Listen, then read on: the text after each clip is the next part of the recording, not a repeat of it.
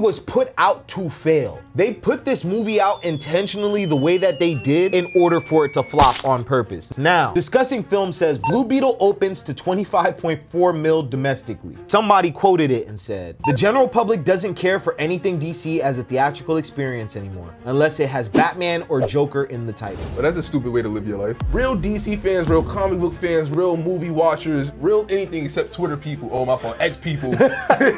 Real people are not just checking for Batman and Joker. We want comic book movies. We're not just checking for Batman and Joker. That's a stupid way to live your life. And not just the comic book movies, we want stories. Like, we want good stories. It was originally supposed to be an HBO Max movie. I think that Warner Brothers put this movie out because they're in the negative right now. Layoffs coming out of Warner Brothers Discovery. But if you take a look at the stock, it's trading near 52-week lows, down more than 50%. Discovery acquired Warner Brothers, and from there, what ended up happening was they had to cut a lot of stuff. That's why we lost a lot of projects. They're trying to save a lot of money. And so Blue Beetle was going to just go out on this HBO Max platform, and they spent all this money on it. So now David Zaslav, now he's like, yo, we just spent all this money on this movie. It's not gonna make us any money on the platform. Let's release it in theaters. I don't think that they care whether or not this movie makes money or not, just as long as it makes some sort of money.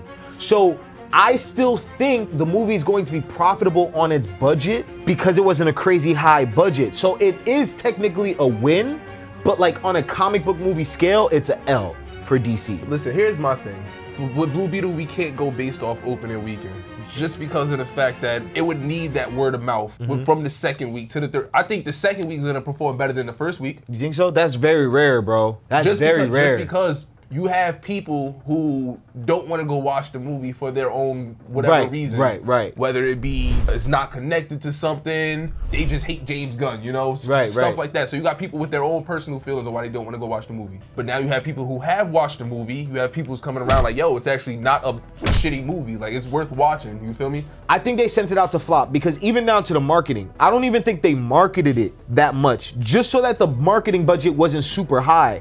I think they tried to keep it as low inflation as possible. It's better than what Disney does. Like, Disney would have been like, yeah, let's reshoot it and da-da-da-da-da. Like, I was watching something where Film Theory dropped the video explaining that the reason why these budgets ballooned to that, because we had that question like, yo, why are these movies so expensive? It's because of the reshoots. One of the biggest contributors to the inflation of a movie's budget over at Disney that a lot of people don't talk about are reshoots. A reshoot is where a film brings back the cast and crew to refilm scenes that didn't work, or to film new scenes that become needed as they get into the editing process. I thought that when they reshoot the movie, they was doing like specific scenes and stuff. He was explaining they be redoing the whole shit. So you're basically making two movies and then that becomes one budget. Blue Beetle is kind of just like, oh, we about to just put this out. And I respect the fact that they had the film and they put it out there. I do think a big part of this movie not working was not being able to market it too. Like, from the actor's point of view. Definitely, 100%, yeah. What sucks about this movie is that it seems like the entire cast is likable.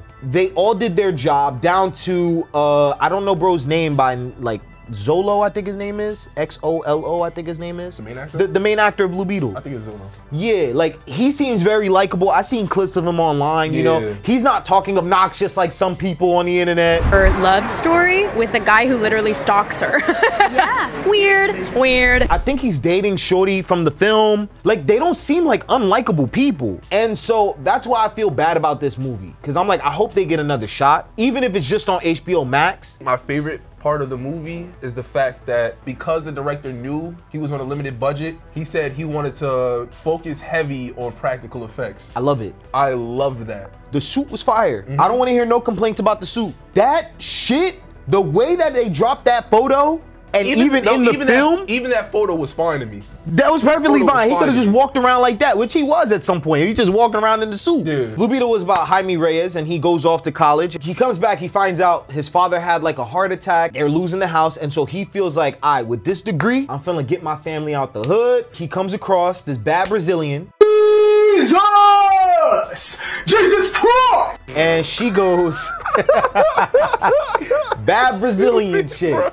He jumps into a conversation and she's just like, yo, you know what? If you want a job, because he ends up losing the job as soon as he gets it. She's like, yo, come by the offices. I'm gonna hook you up with a job. But when he pulls up to the offices, he's pressed. Shorty's like, yo, sit down. She's not trying to meet you right now. He goes, but we got an appointment. She's like, no, she's busy. Meanwhile, she's upstairs trying to steal from the company, which should get her locked up. For whatever reason, the Beetle's just sitting out and about on the counter. She grabs it, puts it in some food box, hands it off to Jaime. He runs home, transforms into the Blue Beetle. Now, the whole premise is run from Cord Industries. Here's how I feel about the movie. It's not a terrible movie. That's how I feel about it. I genuinely liked Blue Beetle as a kid. I wish we got Blue Beetle at around the time that Batman Brave and the Bold came out. There's so much superhero stuff out there right now. It kind of just felt like I was watching Iron Man 1. Obviously, the comparisons to Iron Man are going to be there. But the best part about Blue Beetle is the family aspect. They was in their bag with that. The worst part of the movie is also the family for me. Y'all broke into this base. He knows how to fly this bug ship. Like, it's like little nitpicky stuff, but it's still stuff that's a little annoying. You get what I'm saying? And it's like, that is the stuff that makes it an HBO Max movie for me. Where like, this movie could have been a really fine-tuned movie. How you felt about Across the Spider-Verse and his relationship with his mother was how I felt about him, about Jaime and his relationship with his father. Yeah, no, that's real. How you was like, yo, I started tearing. I'm in the theater. I'm like, yeah, I feel that. I feel that. No, that was a nice scene. Like, and I saw it coming. I guess that's the thing. We all saw 100% saw it coming. The moment they started talking, I'm like, yeah, this nigga. Yeah, he's not here no more. But you know what it is? I'm getting goosebumps thinking about it now. Why you move away from me? Nah, because I kept bumping into you. Oh, I'm like, why you move away from me? I think for me, what I liked about the movie was that there was a dad sitting next to his son. And after the movie, he was like, that was an okay movie, right? And the son was like, yeah, I liked it. And he was like, but the movie was better because I was with you. And I'm like, ah! Yeah, that little daddy scene. Right. I was like, yo, like he really sat there with his pops. And like, I'm just thinking about how like that's going, like, you know how Inside Out, like that's a core memory right there. What's funny to me is thinking about how the original Blue Beetle was just some like Brazilian nigga doing capoeira in the middle of Miami. There was a Ted Cord. Just a Brazilian nigga doing capoeira in the middle of the street. Like, think about that. So he was Batman. I don't agree with Adler. I like the movie. I thought the movie was very basic. It's not great. It was basic, but I still like it. I'm a basic kind of dude, you know? Nah, that's cool. That's fine. That's fine. But watch this. Watch this. You didn't like Shazam. Yeah, I hated Shazam. I thought it was better than Shazam. I think they're on the same level. Nah. Bro, they're literally on the same level. Like the Flash more than Blue Beetle? That's something I've been trying not to think about. I was gonna bring it up. I was waiting. That's why I waited till the cameras was rolling. I do like the Blue Beetle more than the Flash. All right then. Yeah, I like the Blue Beetle more than the Flash. But overall, man, Blue Beetle was I'm not gonna say a good film. It was a fair film. Like, I'll give it a fair. And the reason why it's up there like that is because of the family aspect of it. I like the movie. I enjoy it. I'll watch it again.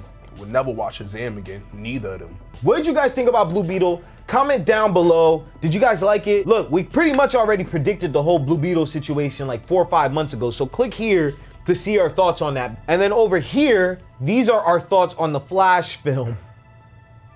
Just click over here and we'll see you in the next encounter. Peace.